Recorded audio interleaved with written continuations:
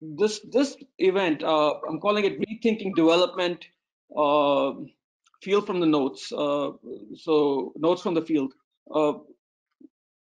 rethinking how we do research, and why are we doing this? Let me start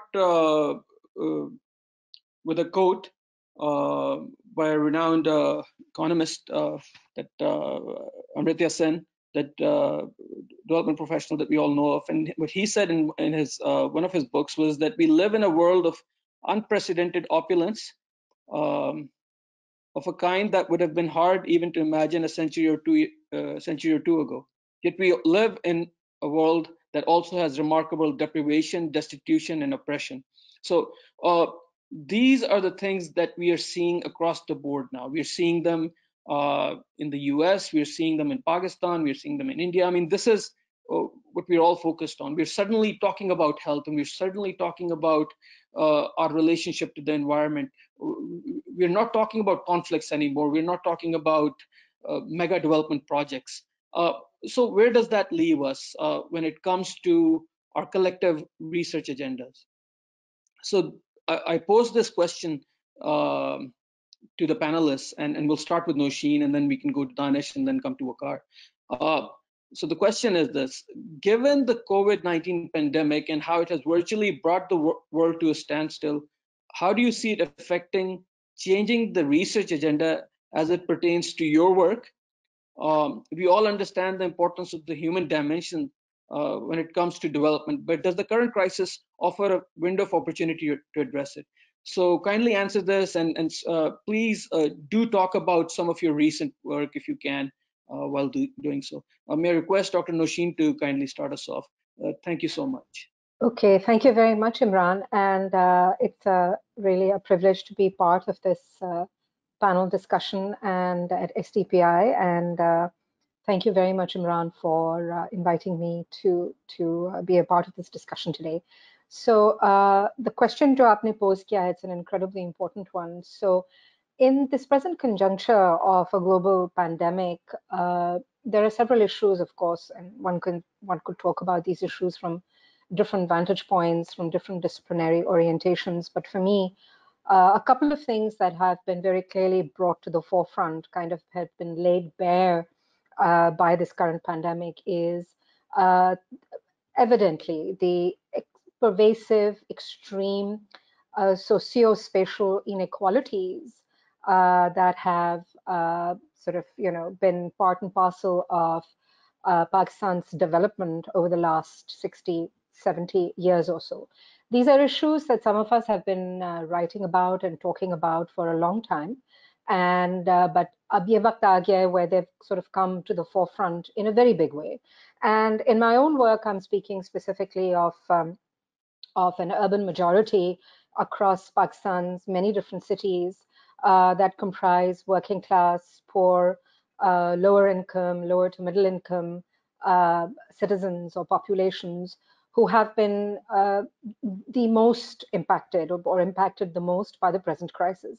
But this impact isn't just about questions of food supply, although that is a very important one, or the loss of incomes, but also over the last 40 or 50 years, how urban planning dynamics have socio-spatially pushed these different populations literally on the margins of society. And the spatial dynamic is, of course, playing into this also in very important ways.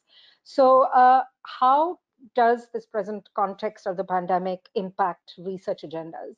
So, so pandemics, diseases aren't something that I was considering or thinking about until this present moment. And now it's kind of sort of blasted itself in, into our faces in a very important way. So this is one thing: issues of proximity, issues of density in working class settlements, the spread of disease. These interconnections have come forward in very important ways. Although in my own work and in my collaborations with colleagues like Danish, who is also part of our panel today, we have been looking at issues of contamination and so forth through things like the provision of water or the lack of provision of water scarcity issues.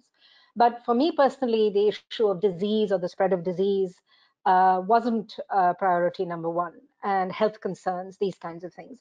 So this is one issue that has obviously come up in a very, very big way now. And what are some of the sort of glaring deficiencies in research for me right now, sort of the gaps, the lacunae? एक जो बहुत बड़ी बात है जो सामने आती है वो ये है कि as we are sort of watching, observing this particular situation unfold, this crisis of a pandemic, and how it's hitting hard specific populations within Pakistan's urban centers.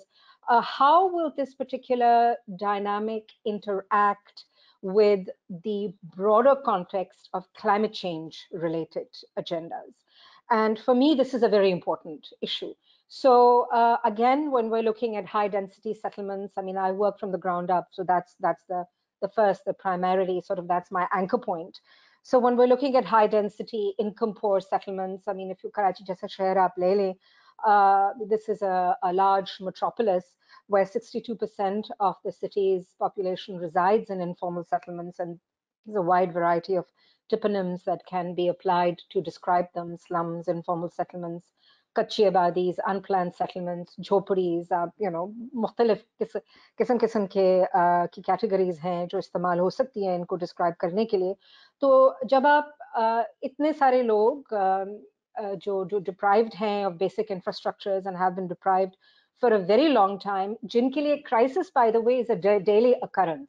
So हम तो इस पैंडेमिक को एक स्पेसिफिक वैंटेज पॉइंट से देख रहे हैं जहाँ हमारे लिए एक बहुत बड़ा क्राइसिस लग रहा है, और ऑब्वियसली ये क्राइसिस, इसकी डिफरेंट मैनिफेस्टेशंस अब आ गई हैं इवन फॉर द पुअर, मगर at a very fundamental level ये इंफ्रास्ट्रक्चर क्राइसिस, पानी के क्राइसिस, लाइवलीहुड के क्राइसिस, घर हाउसिंग के crisis, these crises have been an ongoing part of the urban majority's life for a long time now. And of course, these crises have been multiplied, and this particular moment of the pandemic has brought these forward to the forefront in a very big way. But as we go forward in thinking about research agendas, ये जो climate change का जो scenario है in terms of heat, temperatures, these kinds of things, and how these might interact with the issue of pandemics, because this, from what I understand, you know, this virus is going to linger going forward. It's not going to disappear overnight. How will these particular issues interact, and how might we as researchers, how could we start considering in a more concrete fashion new conceptual frameworks, or thinking about these kinds of you know, relationships? So I just wanted to touch upon that, and hopefully we can, as we go forward, expand on this discussion further with our colleagues bringing in their own opinions and points of view. Thank you, Nosheen. May I please ask a follow-up question to this? So you recently wrote a very nice article in the Dawn as well that highlighted your study in Karachi and talked about you know, these dense areas that we don't venture into and we don't talk about. And while we are you know, in a lockdown position in our homes and with Wi-Fi, there are people who are out there, perhaps they don't have clean drinking water, they don't have the sanitation facilities. So if I may, why don't these problems that have been around for such a long time don't resonate with the policymakers? As researchers, we like to publish our findings, you know, there are peer-reviewed journals, we like to write a lot of reports. When do you think might come a time when these start to resonate in the halls of power, for example? I think that in the Pakistani context, much of the discussions on issues of informality, informal settlements, it's their relationship, sort of the spatial condition, the question of the built environment, and its social, political, economic dynamics simply don't resonate because the urban does not resonate in broader policy conversations. This is my point of view. And when the urban dimension does resonate, it tends to kind of filter through discourses of urban growth, cities as engines of growth. That is the typical mantra when it comes up.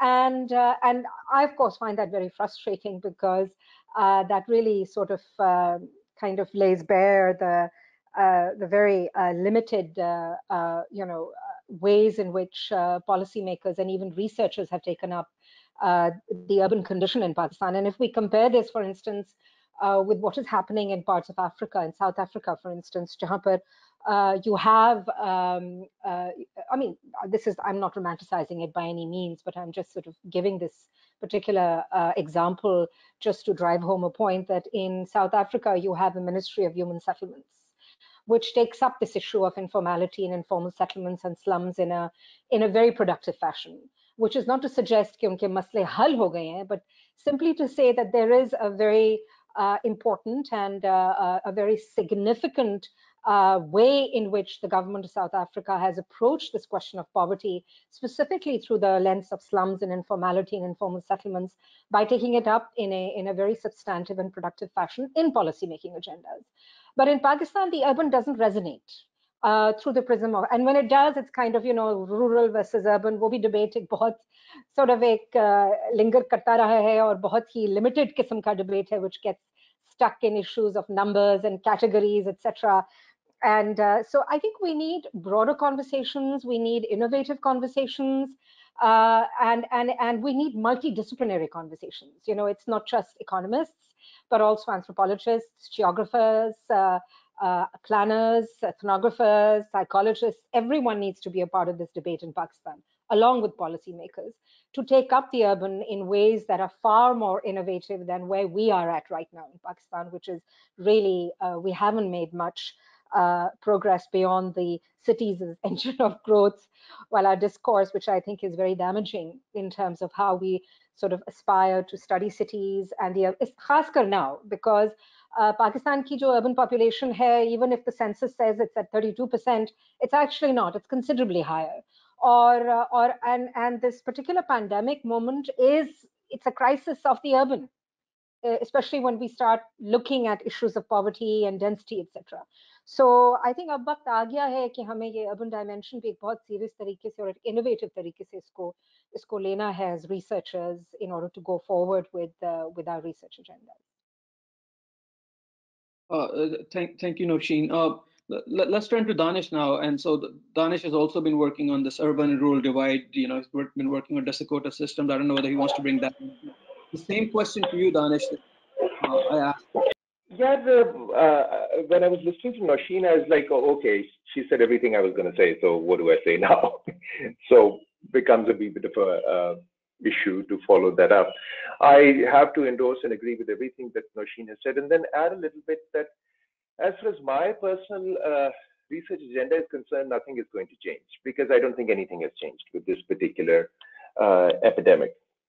If you recall, I wrote sometime back, 3-4 weeks back, the same sort of ideas and hazards that we've been talking about regarding vulnerability, regarding exclusion, regarding adverse human-environment relations, everything that hazards geographers have been talking about for the past 40 years has been put again into a sharp relief as a result of this COVID virus, just as it was during the 2010 floods, just as it was during the drought in Tharparkar, just as it was in 2005 earthquake, just as it was in 1992 floods, whatever, It's just so boringly, nauseatingly repetitious that this thing is happening.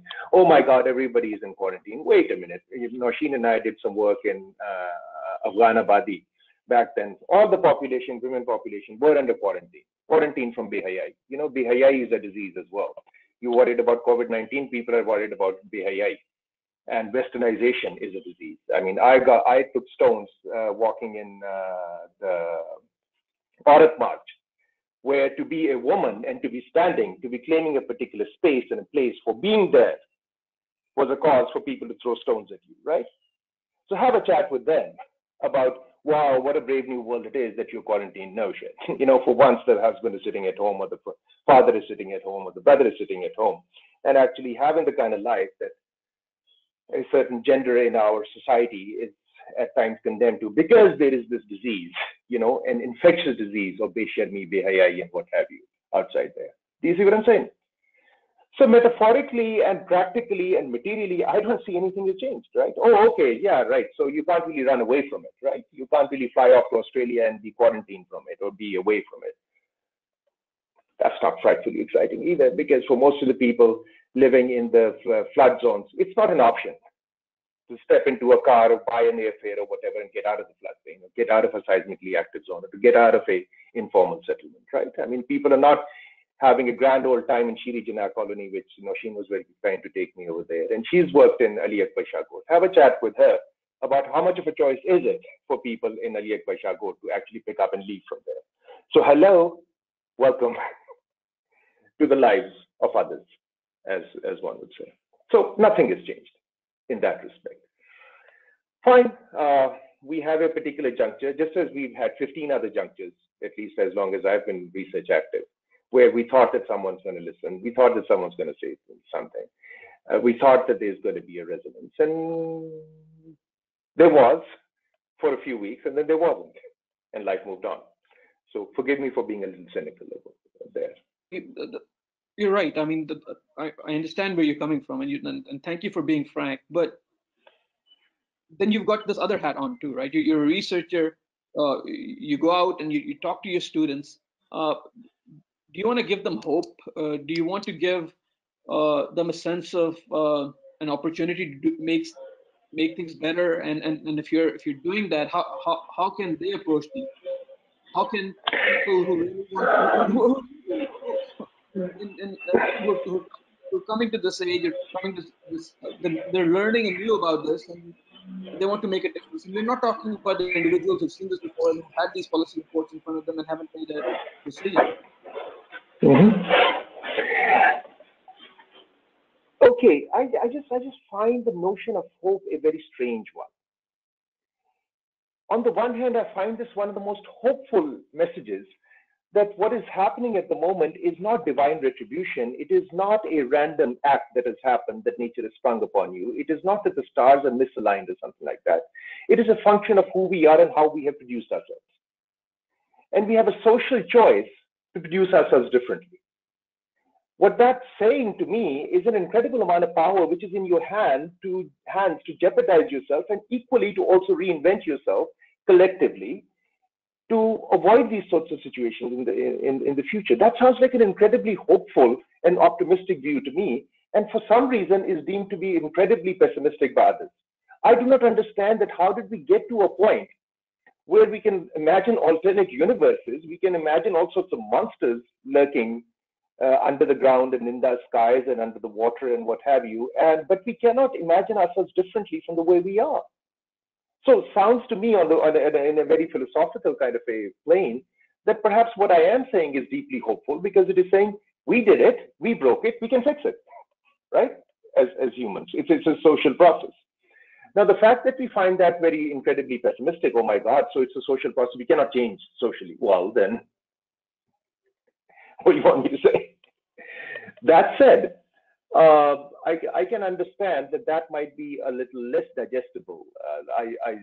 Beyond the rhetorical and cutesy sort of a challenge that I may have thrown out there, let me just step back and say that, well, all changes are brought about, are predicated and premised upon the consent of the people, upon a social consent, right?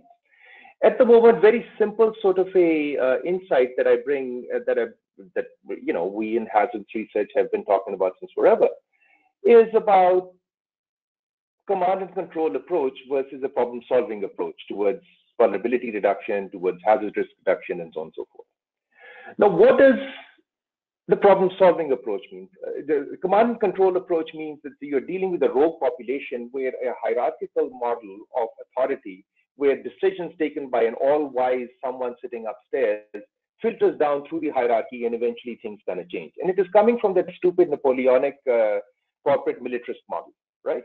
Napoleon essentially invented the modern military, and it's a hierarchical sort of a model of command and control, which subsequently all colonial militaries adopted, and it was transferred over into the corporate sector as well, where the thinking that top-down unity of command and all of that nonsense that everyone is so incredibly enthralled with, if you will, in the military and the government sector, essentially gets transferred into dealing with human-environment relations, if you will, where the assumption is that multiple modes or nodes of decision-making, multiple centers of power will just be flattened out into an isostatic plane where you sitting in the panopticon have the liberty of actually interacting with it and dealing with it and changing it in profound kinds of ways, because you're the wise, you're the general, you are the prime minister, you're the president, you're the deputy commissioner or the commissioner or what have you, right? That's the assumption. The problem-solving mode is essentially saying society is diverse. You know, there are multiple strands of authority, there are multiple subjectivities in there, and how do you take this diverse hodgepodge of a society together into a certain direction, which is a process of negotiation, which is a process of acknowledging those multiple centers, and then recruiting them in a radically democratic sort of a register to gain their consent in order to change things. For example, let's talk about social distancing, or let's talk about hygiene, or let's talk about what needs, or distribution of rations, or talk about rent control, or any of those things. Local level knowledge, local level representation, local government that Nausheen has been talking about since forever. I've been talking about it, less so than Nausheen, much more so. Those are absolutely critical to getting anything done. The chief minister can yell all he wants, the prime minister of our country can enlighten us with all of his wisdom, all he wants, and the general sahib can order whatever he wants. Eventually, if it doesn't make a difference in a street, at the street level, at the household level, at a union council level, taluka level, it doesn't matter. And the only way it will make a difference is not because you made aap logon ko murga bana de, bahar nikal de, yeah, you know, have them run around the certain, or call them names or what have you. It's not going to work like that. It hasn't worked in 200 years. It's not going to work today. And that's where they're very sensible sorts of ideas, which are not incredibly complex or profound kinds of ideas, but those are ideas we've been talking about in urban sociology or in hazard geography since forever, for decades. तो अब सवाल यही है कि अच्छा ठीक है जी, अब ये हो गया, तो अब सारे फारिग बैठे हैं घर पे, everyone is hanging out at home, don't have much to do, so maybe they have time to listen to us again. And then once you open the doors, they'll forget again. Being cynical over here, but it's a process. There isn't a magic bullet over here. Nausheen will keep at what she does. I'll keep at what I do, and that's what we do. Thank you for that. Let me turn to Waqar now. We talked about this yesterday as well. We talked about the state of hospitals in the country, and given what Nausheen just said and what Danish just said, there's this, you know, in the public policy paradigm, John Kingdon says that there are windows of opportunity that arise during crises, and those windows of opportunity are very short term, and you have to make it.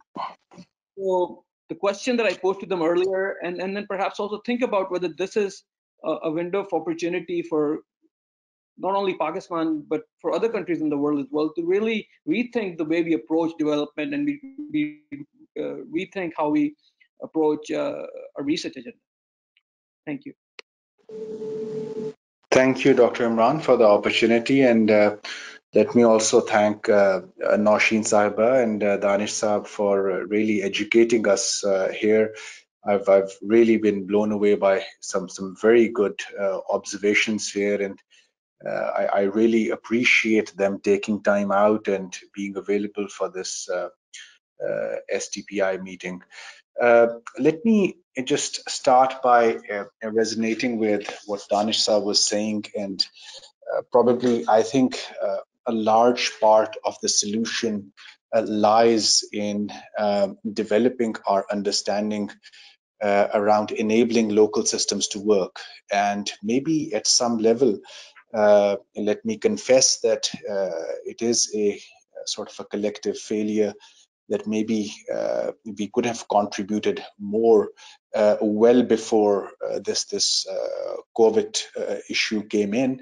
But then again, of course, I see this as an opportunity of a huge scale for at least the research community, that they are having to see real time how challenges are evolving.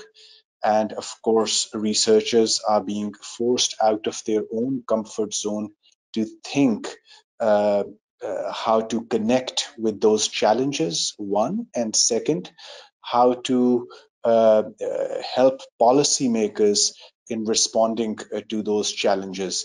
And now I'm speaking as an SDPI person, because that's what our mandate is, to stand ready and help the governments, may they be at federal, provincial, or sub-provincial levels.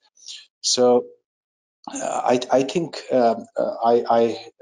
the discussion which we have just done and what you have posed as a question, I draw a lot of lessons on the subject of promoting the use of evidence within the policy making community. For example, the earlier discussion around why wasn't urban being seen as being seen through a lens other than, let's say, economy, or as an engine of growth, is something which gives us a very good problem statement going forward, and certainly also gives us the opportunity to think of COVID not just as a health or a lockdown issue, but an issue which is so much more integrated with other social science aspects.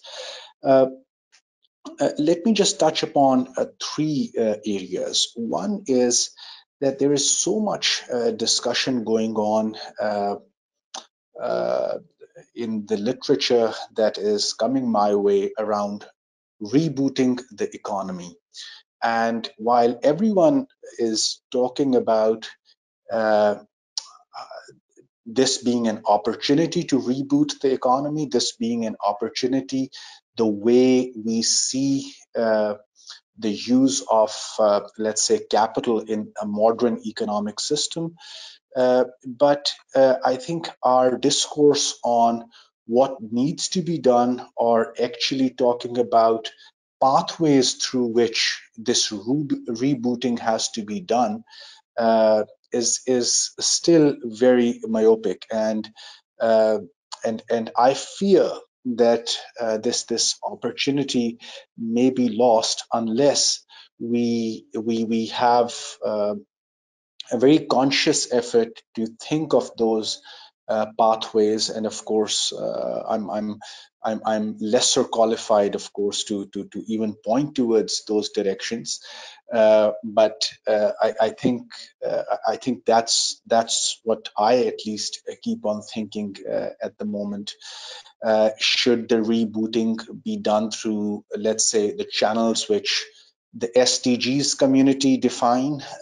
Should it be done through how national development plans need to be now sort of re-engineered or reimagined? Is up for discussion. My second point that I want to put or introduce into this discussion is, how do we reboot uh, uh, or sort of challenge the global governance mechanisms which impact all of us. So we are very closely looking at the proceedings which are going on around G7 and G20 meetings, and of course the way the heads of states have been responding to this crisis.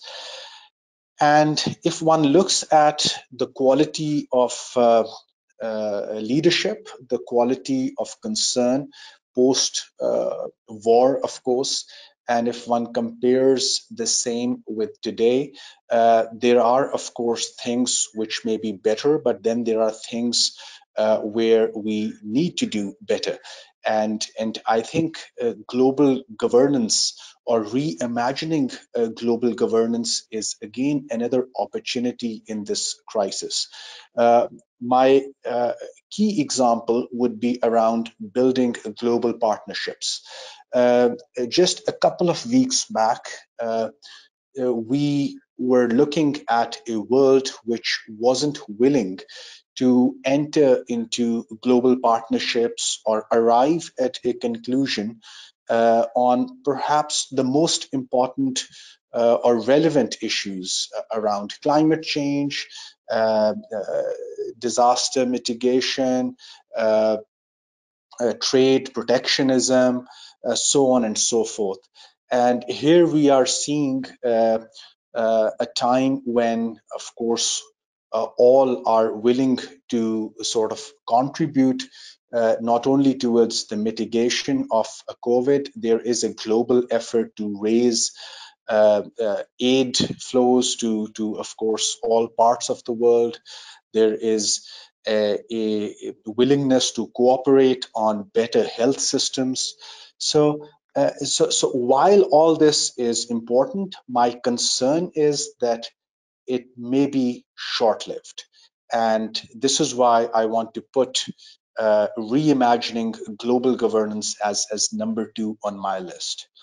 My final point is related to this, and that's around addressing the global systemic concerns going forward.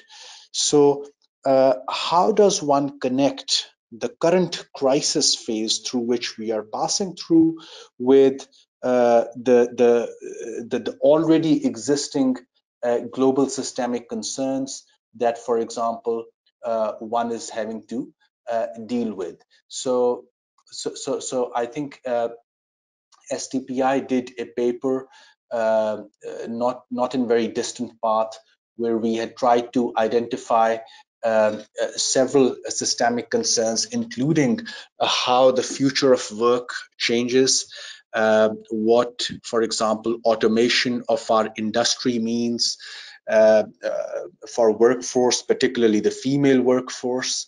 Uh, how are changing development or aid priorities affecting education and health sector outcomes? Likewise, we looked into how illicit financial flows could impact local area welfare, and one also looked at the weak access to or how weak access to greener and cleaner forms of fuel and technology are impacting SDG 7 outcomes. So while all of these global systemic concerns are on the table and researchers would continue to work on them, how would these global systemic concerns be impacted by the current crisis phase? I think given that the interlinkages are so deep, analyzing and studying those interlinkages is important. Studying those transmission mechanisms through which these global systemic concerns impact our national level economies, society, community is important if we want to sort of piggyback on the policy response which we'll be framing for COVID, and piggybacking on that policy response so that it also lends other results or other advantages in sort of resolving some of these global systemic concerns. There will be sort of economies of scale when we respond to not just one, but multiple policy objectives which have interlinkages. Maybe I'll end over there. One of the confessions and maybe realizations has been lately that policy think tanks usually take pride in the fact that we respond quickly to the needs of policymakers, and it's the agility in which, of course, many of these think tanks take pride. It's their connect with the government, the ability to connect with various tiers of government, which sort of give them a sort of key position in the development ecosystem. But I think this current crisis has been a reality check. It's been an eye-opener, and even our own ability to respond to the government, or how fast we come up with out-of-box solutions for so many facets of this crisis has been a challenge. So it's a very humbling moment for all researchers to look into, and for me, I think this has been a huge sort of change from a mindset point of view. So I'll just stop over here, Dr. Imran. Thank you. Thank you. Thank you for those comments, Waqar. I'll come to the audience soon for their questions, but I just wanted to see if Nosheen or Danish had any thoughts on what Waqar just said. Okay. Let me just very briefly chime in. Thank you, Waqar Saab, for that very interesting and noteworthy and important points about global governance. I think that when in this present context of rethinking global governance, the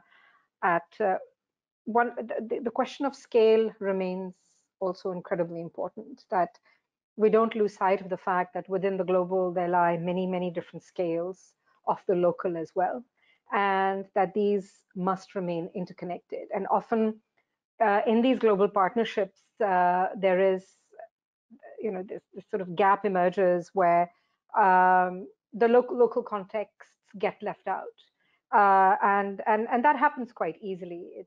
It's not because people intended for that to happen, or they are poorly intentioned, or bad, that their intentions are bad, but that generally happens that way. And I'm all for partnerships, but partnerships have meaning when knowledge, once again, and I reiterate the very important point that Danish made earlier, when knowledge is also grounded, and when partnerships also link up with the ordinary citizens on ground and take them forward.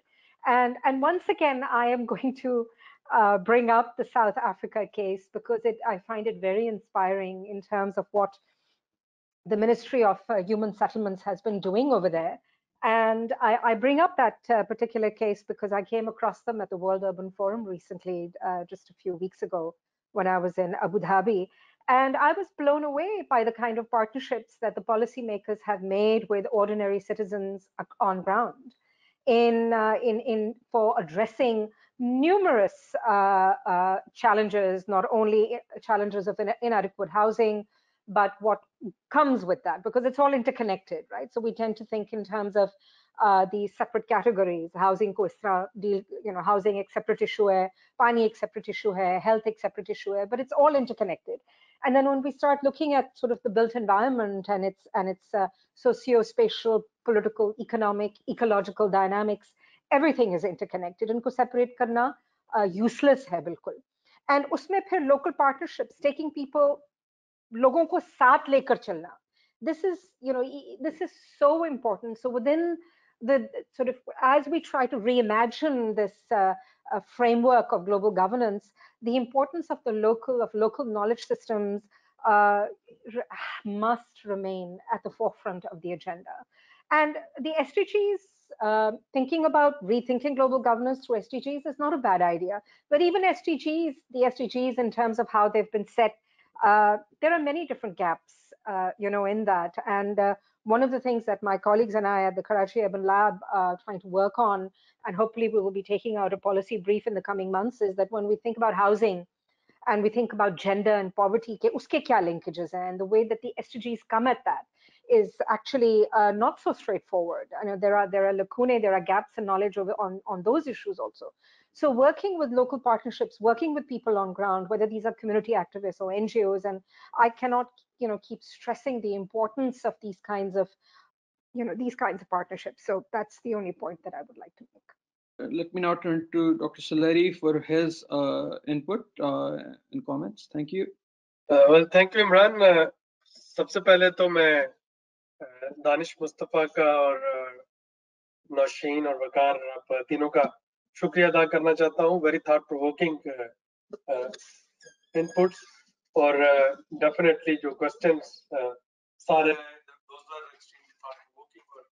Youngsters SDPI से I would like them to do some research on these points which are raised, and perhaps this time work from home, they can take to further read about these topics, build their theoretical foundations on it. Just some questions which were asked. I'm tempted to address some of them. पहली चीज तो ये है कि हमने देखा है different countries they have been doing different things to cope with this pandemic with different results.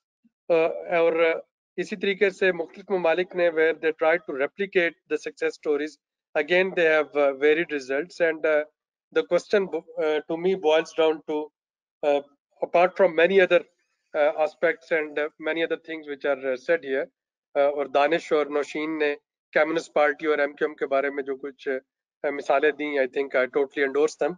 लेकिन एक और चीज जो यहाँ पे it works is coordination and collaboration, कि आपके जो सिस्टम्स हैं और जो इंस्टीट्यूशंस हैं which are mandated to deliver, वो कितने ज्यादा साइलोज में काम कर रहे हैं या एक दूसरे से मिलके काम कर रहे हैं.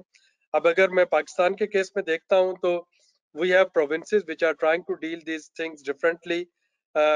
कोई भी जो फेडरेशन होगी, खा वो यूनाइटेड स्टेट्स है या पाकिस्तान है, उसमें जब तक तमाम प्रोविंसेस और तमाम स्टेट्स मिलके एक रिस्पांस जो है वो नहीं बनाएंगी, लेट्स से कि अगर सिंध जो है वो इंडेफिनिट लॉकडाउन पे रहता है और पंजाब में इसको रिलैक्स कर दिया जाता है या बलूचिस्तान में या केपी में रिलैक्स कर दिया जाता है, तो सिंध जितना मर्जी इसको ट्राई कर ले, अल्टीमेटली जिस दिन भी सिंध उसको रिलैक्स अपना रिस्ट्रिक्शन जो है उनको थोड़ा सा भी लूज करेगा, वहां पे पैंडेमिक आ जाएगी. और ये हम न्यूयॉर्क और वाशिंगटन में होता हुआ देख रहे हैं. इसी तरीके से अगर हम सोशल प्रोटेक्शन को देखते हैं तो सोशल प्रोटेक्शन में सूबे और federal government they are trying to replicate rather duplicate there initiatives. और उसमें सिंध की शिकायत ये है कि सिंध को अभी तक बिस्प का डाटा जो है उस तक एक्सेस नहीं दी जा रही है. अगेन अगर इसको किसी तरीके से कोऑर्डिनेट कर लिया जाए और इनका कुछ कोलैबोरेशन हो सके तो शायद चीजें जो है वो ज्यादा बेहतर डिलीवर कर सकती हैं. दो चीजें जो कि मैं मिसिंग देखता हूँ इस सारे कॉन्टेक्स्ट में, एक पंजाब में लोकल गवर्नमेंट्स का ना होना, आई थिंक वो इस वक्त एक मेजर डेफिशिएंसी नजर आ रही है. इसका ये मतलब नहीं कि सिंध में अगर आपके पास यूनियन काउंसिल्स और हैं तो वो बहुत ज्यादा एम्पावर्ड हैं या बहुत ज्यादा बेहतर काम कर रही हैं, शायद वहां भी इम्प्रूवमेंट की जरूरत है. लेकिन पंजाब में लोकल गवर्नमेंट का ना होना जो है वो इस वक्त एक मेजर चैलेंज बना हुआ है. वो लोग जो कि SMS कर रहे हैं 8171 पे, उनको जो एंड पे मैसेज आता है वो ये आता है कि जी आप अपनी ज़िला इंतजामिया से रब्ता करें. Now accessing the district administration in our Punjab socio economic setting, खा आप उसके किसी पटवारी के ऑफिस में भी जाना हो या किसी नंबरदार के पास भी जाना हो, तो it is hell lot of job कि आप किस तरीके से वहां पहुंचेंगे, कितने रेफरेंसेस लेके जाएंगे. और इस सारे लॉकडाउन के सिनेरियो में वो शायद वहां तक नहीं पहुंच सकते. अगर इस वक्त यूनियन काउंसिल्स होती, यूनियन काउंसिल्स के चेयरमैन होते, काउंसिलर्स होते, तो शायद लोगों के लिए बड़ा आसान हो जाता. यानी गवर्नमेंट की एक जो अच्छी इंटेंशन है जिसके तहत वो कुछ जो एडवांस में देना चाह रहे हैं lump sum amount to certain beneficiaries, potential beneficiaries, वो भी नहीं हो पा रहा effectively due to lack of local government. और एक और चीज जो इसमें ऐड में करना चाह रहा हूँ, that is we are not effectively, rather not utilizing at all the potential of Ministry of Interprovincial Coordination or the constitutional forum which is called CCI, Council for Common Interest. तो इस वक्त जो हमारी national command and control authority है वो operational level पे तो coordination कर सकती है, लेकिन जो पॉलिटिकल डिफरेंसेस आएंगे उनको रिजॉल्व करने के लिए जो कॉन्स्टिट्यूशन ने एक प्लेटफॉर्म हमें दिया है, जो फोरम दिया है CCI का और IPC का, मिनिस्ट्री ऑफ IPC, उसको मेरे ख्याल में हमें यूटिलाइज करना होगा अगर हम एक बेहतर तरीके का रिस्पांस जो है वो देना चाह रहे हैं. इसी के साथ हम आल्सो जब रीथिंकिंग डेवलपमेंट की बात हो रही है तो I think one of the things that comes very clear out of this pandemic and also for Pakistan as well, कि अभी तक जो हम डेवलपमेंट में और सोशल सेक्टर में स्पेशली हेल्थ को हम एक ऐसी सर्विस समझ रहे थे जो कि प्राइवेट सेक्टर में it can be bought and sold, again same as in United states और मैनी अदर डेवलपिंग कंट्रीज. अब शायद हमें अंदाजा हो रहा है कि हेल्थ सेक्टर को, जब तक आप पब्लिक हेल्थ सेक्टर इंफ्रास्ट्रक्चर को स्ट्रेंथन नहीं करेंगे तब तक ये चीज़ें जो हैं ये शायद नहीं चल पाएंगी आगे.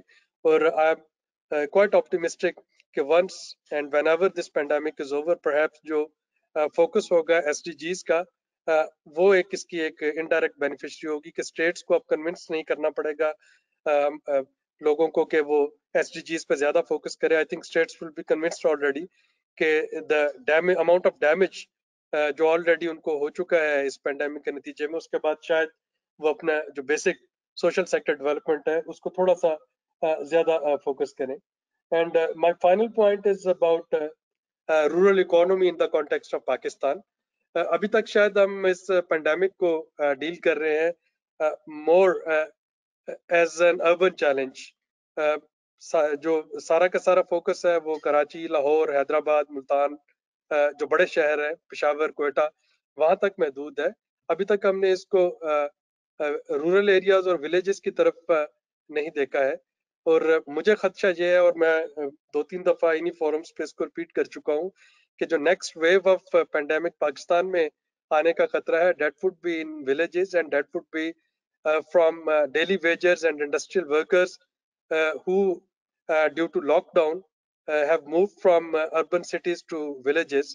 अगर उनका कोई 1-2% भी पोटेंशियल कैरियर हुआ तो वो डेफिनेटली वहां पे जाके जो विलेजेस की जो सोशो इकोनॉमिक सेटिंग है और जो वहाँ पे हेल्थ इंफ्रास्ट्रक्चर है तकरीबन ना होने के बराबर, तो अगर ये वहां पे फैल गई तो फिर हमारे लिए एक बहुत बड़ा डिजास्टर्स सीन होगा. और ये जो हम लॉकडाउन कर रहे हैं इसमें हमें शायद उसके लिए प्रिपरेशन करनी चाहिए कि कम से कम तालुका लेवल, तहसील लेवल तक हमारी तैयारी होनी चाहिए कि अगर ये खुदा न खास्ता देहाती इलाकों में फैलती है तो उसको हम किस तरीके से कोप कर रहे होंगे. लेकिन इसके साथ ही जो सिल्वर लाइनिंग है वो ये है कि अभी तक अगर इस सारे लॉकडाउन के बावजूद पाकिस्तान में कोई आपको और पैनिक होर्डिंग बाइंग और होर्डिंग के बावजूद अगर अभी तक आपको कोई एसेंशियल फूड सप्लाईज की कोई शॉर्टेज नजर नहीं आ रही तो date is because of our supplies from villages. तो इस वक्त हमें रूरल इकोनॉमी पे फोकस करना है, स्पेशली व्हीट पे, पल्सेस पे, डेयरी पे, लाइफ स्टॉक पे. ये हमारी लाइफ लाइन है. अगर खुदा न खास्ता ये लॉकडाउन या ये जो सिलसिला है लाइफ जो इस वक्त न्यू नॉर्मल है, अगर ये 5-6 महीने और चलती है तो ये तभी इसको पाकिस्तान जैसे मुल्क में चलाना मुमकिन होगा जब तक हमारी रूरल इकोनॉमी इंटैक्ट रहती है.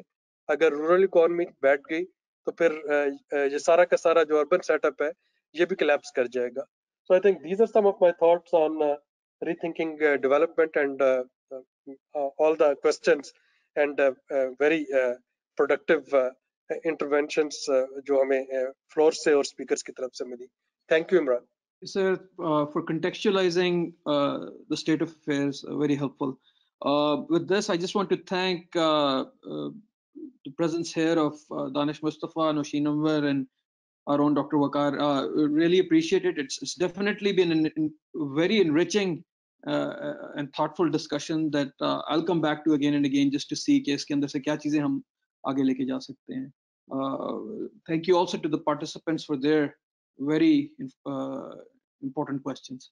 बहुत शुक्रिया and have a good day.